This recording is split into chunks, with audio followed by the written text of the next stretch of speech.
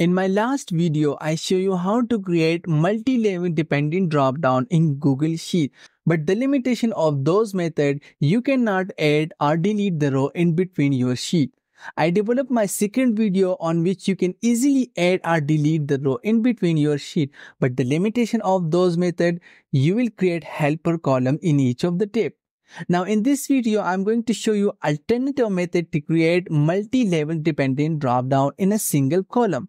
For example, I have this drop-down table on which I have the continent, I have the country, and I have the city information.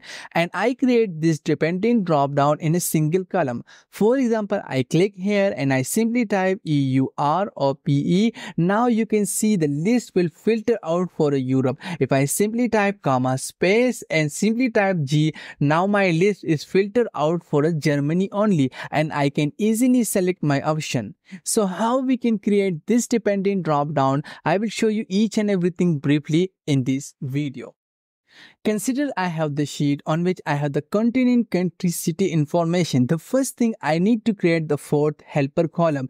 I will simply name it, let's say combine. And here I will type a very simple formula by row, open parenthesis, select the range. In this case, I will define ABC column. So I will select all of the 3 columns and I will remove the last digit because I want end reference to be infinite. Simply hit comma, lambda, open parenthesis. What is the name? In this case, I will define the name, let's say X.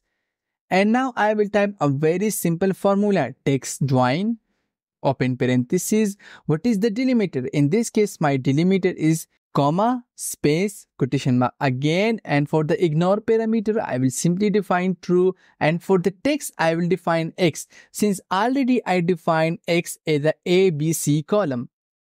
Close parenthesis for text join, lambda, and by row, and simply hit enter. Now you can see we have a single cell formula, but it combines all of the result for continent, country, and city.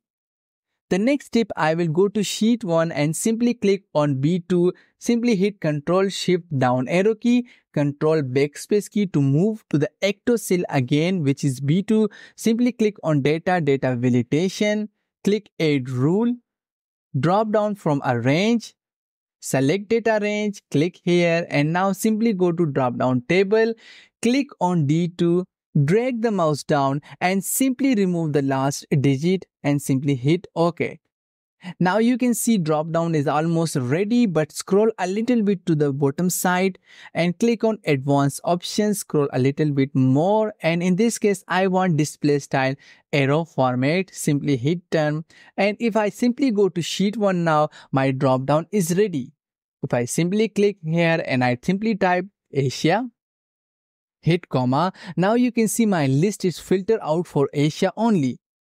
Space, and if I simply type Japan, now you can see all of the city related to Japan has been shown to me, and I can easily select the option I want.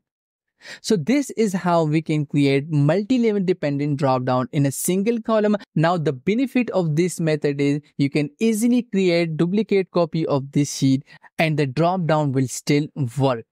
I hope you learned something useful from this video. If you have any specific question, please write in comment. And if you like the video, please share the concept so that other people can take benefit from this video. Thank you so much.